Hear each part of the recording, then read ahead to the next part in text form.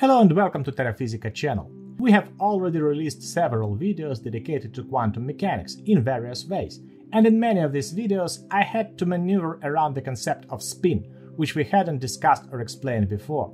I've decided to rectify this gap, and today we are delving into what spin is, why it is essential, and its profound significance in physics. Furthermore, in the comments section of the previous videos, many viewers expressed irritation regarding the use of artificial intelligence for narration. Well, then I will attempt to voice the videos with my own voice, and hopefully my Russian accent will be more pleasant for you. Please do share your thoughts in the comments, letting me know which of two options you prefer. Alright, remember to subscribe to the channel, and let's dive in and unravel the mystery of spin. In a nutshell, spin is the intrinsic angular momentum possessed by any quantum particle, whether it's an electron, proton, neutron, or anything else. The concept of angular momentum is introduced in classical mechanics to describe the amount of rotation of a mechanical system, analogous to linear momentum, which quantifies the translational motion. Importantly, various factors can lead a particle to possess different types of angular momentum. For instance, protons in a Large Hadron Collider whizzling around its rings at near light speeds acquire a certain angular momentum. Electrons within an atom also have angular momentum, previously explained by their orbiting motion around the atomic nucleus in the planetary atomic model. The angular momentum is known as orbital momentum. Nowadays we don't describe electrons in atoms as orbiting around the nucleus, and we don't delve into their exact motion or if they even move at all. We simply state that they are somehow distributed within regions called orbitals, where the size and shape of these regions depend on the energy of the electron.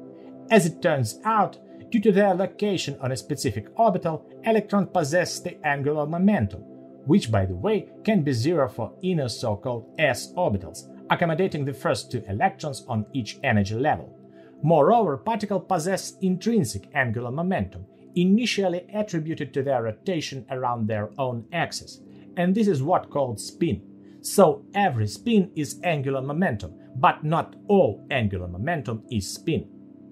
However, dissimilar to the case of the orbital angular momentum of electrons in an atom, the rotation in the classical sense doesn't really apply here.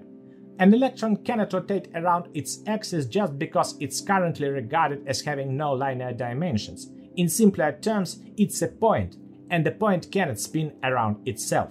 Although we are not entirely certain that an electron has absolutely no dimensions, its size is too minuscule for us to sense even in the most precise experiments. It's definitely smaller than 10 to the power of minus 18 meters. To impart the observed spin values to an electron by rotating such a tiny object at the required rate around its axis, the rotation speed would need to be thousands of times faster than the speed of light, which is impossible. Therefore, in modern physics we don't associate the internal angular momentum of a particle, its spin, with any form of rotation. Spin just exists for a particle, and that's that. By the way, we often encounter similar situations in physics.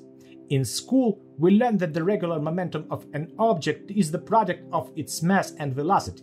However, for example, photons have zero mass yet possess momentum. Another example. In classical mechanics, object possesses energy due to its motion and interaction with the other objects. However, in reality an object has energy even when at rest and without interacting with anything, simply because it has mass according to the famous equation E equals mc squared. Given this, the fact that non-rotating quantum objects can possess internal angular momentum just because they exist isn't particularly unusual. So quantum particles possess an internal angular momentum known as spin, and the magnitude of this spin is a constant property unique to each type of particles. The spin remains the same for all electrons across the universe, and the intrinsic angular momentum of protons, neutrons, photons, and other particles are also equal among themselves. Thus, a particle's spin is its characteristics as its mass, electric charge, and so on. Now, let's understand that, like any angular momentum, spin is a vector quantity, defined not just by its magnitude, but also by its direction. For example, the macroscopic angular momentum of objects actually rotating is always perpendicular to the plane of rotation. Similarly, for quantum objects, spin always has a definite direction in space, and this direction can vary among different particles. How a particle behaves and interacts with other objects depends on the orientation of its spin. To fully describe the vector characteristics, including both its magnitude and direction, we can calculate or measure the projections of this quantity onto coordinate axis. The sum of the squares of these projections give us the absolute value, and by analyzing their relationships, we can determine the vector's direction. However, when it comes to spin, things work a bit differently. The projections of spin along different axes are subject to the Heisenberg uncertainty principle, the same principle that prevents us from precisely measuring both the position and momentum of a particle simultaneously. If we accurately determine one of these attributes, we lose precision in defining the other. The same goes for the spin projections. We can only know one of them simultaneously, forfeiting our ability to comment on the values of the other two. The choice of which axis to use for determining spin projection isn't fundamental. Usually, an axis perpendicular to the particle's motion plane is chosen, but in some cases, determining the spin projection in the direction of motion becomes important. This quantity is also known as helicity. Now, how does the projection of spin on our chosen axis change based on the particle's orientation?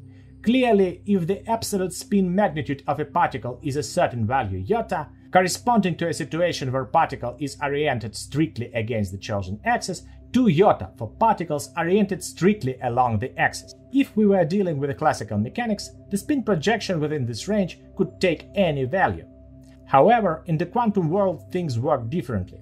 Here physical quantities change discretely, in quantized portions rather than continuously. It turns out that the projection of angular momentum can only change by an integer times the reduced Planck constant, which is the Planck constant divided by 2 pi. This fact was first discovered in 1922 in the famous Stern-Gerlach experiment, which we'll delve into more in one of our upcoming videos.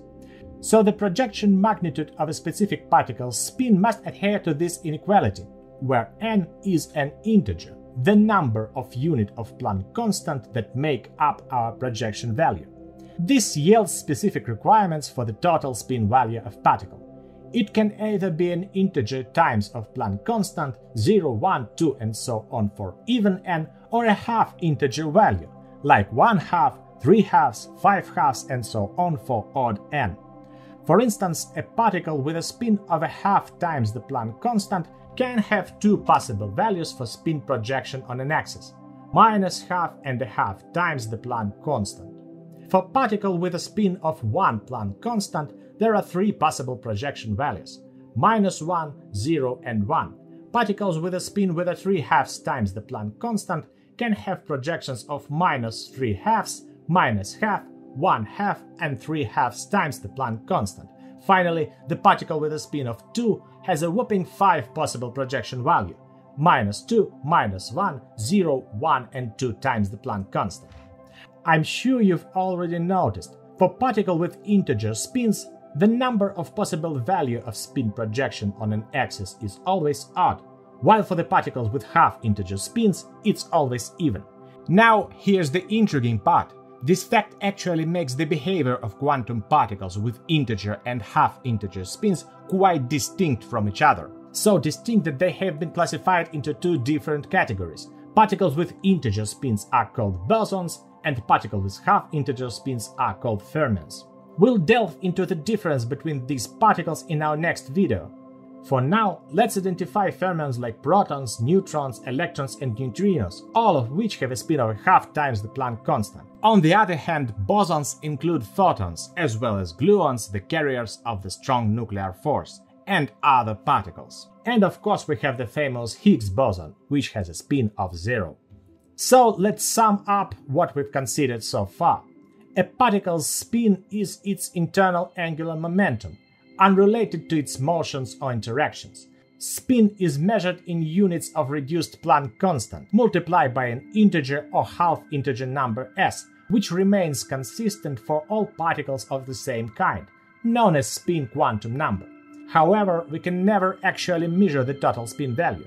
We can only measure one, but any chosen, projection of a spin on a selected axis. This projection value can range from -s to s times to the Planck constant. in the increments of one Planck constant. It's a bit tricky because in popular science videos and sometimes even in scientific literature, both the spin quantum number and the actual magnitude of an angular momentum and even the magnitude of its projection onto the nexus are sometimes referred to as spin. It's crucial not to get confused and to understand what's being referred to in each context. For instance, when talking about the difference in spin between two identical particles, the context usually refers to the projection of spin on an axis. On the other hand, when saying, for example, that the spin of a photon is 1, it's referring to the spin quantum number. Now let's touch on why having internal angular momentum or spin is crucial for quantum mechanics, nuclear physics and elementary particle physics. Firstly, thanks to spin, all charged particles possess intrinsic magnetic moments, creating tiny elementary magnetic field. These fields facilitate interactions with other elementary particles and their complexes, such as atomic nuclei or whole atom, as well as with the external magnetic fields of macroscopic objects. One of the most astonishing results of spin-spin interaction, driven by the interactions of elementary particle spin magnetic fields, is the phenomenon of neutral hydrogen emission. The hydrogen atom's nucleus consists of a single proton, and it has only one electron. The quantum spin number of both these particles is half. This means that their spin projections can only take two values, -half and a half. So there are only two possibilities. The spin of the proton in the nucleus and the electron in the electronic shell can either have the same sign or different signs, meaning that they can be aligned in the same directions or opposite directions. Interestingly, it turns out that when their spins are aligned, the atom's energy is slightly higher than when they are anti-aligned. Consequently, an energy transition can occur from a higher energy state with parallel spins to a lower energy state with antiparallel spins. This transition results in the emission of the excess energy in the form of a photon, a quantum of electromagnetic radiation.